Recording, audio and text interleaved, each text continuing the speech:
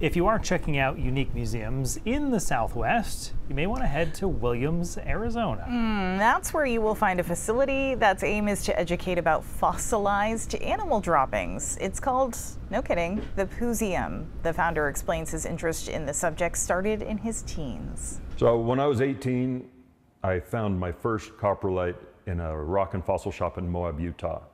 But when I saw it and I asked the guy about it, and he said, well, that's a fossilized poop. And I was fascinated, it was funny, it was gross, but I learned very quickly it could tell us so much about our prehistoric past.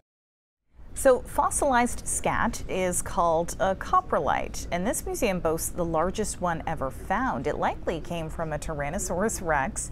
You can learn a lot from a coprolite: prehistoric animal diet, physiology, environment, and animal interactions. By the way, there is no smell to it, in case you were wondering. Yeah. Bathroom humor. I just can't The help but laughing, Poozeum. right? It's out there. It's a real thing. That and UFOs. Check it out on your trip.